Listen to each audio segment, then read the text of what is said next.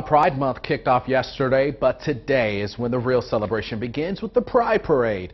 4029's Ugochi Aloka's live for us this morning in Fayetteville. She's here with what's new at this year's event. Ugochi. Yeah, John, we're here off of Meadow and Church Street. This is where, as you can see, organizers are getting ready for this year's NWA Pride Parade. And we've learned from organizers that they're honoring a special group of Pride leaders who work for Walmart at this year's parade. Now, organizers tell us Walmart Pride leaders influenced their company's decision to push domestic partner benefits along with other progressive LGBT policies. Pride organizers want to use this year's parade to celebrate fairness and equality within the workplace, thanks to the Walmart Pride leaders who work within the company.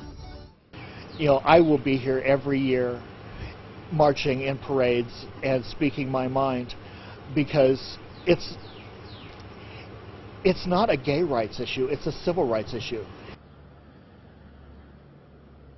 Yeah, and the parade will start here right behind Club Push, and organizers and other supporters will walk all the way to the Walton Arts Center down on Dixon Street. Live in Fayetteville, Ugochi Aloka, 4029 News. All right.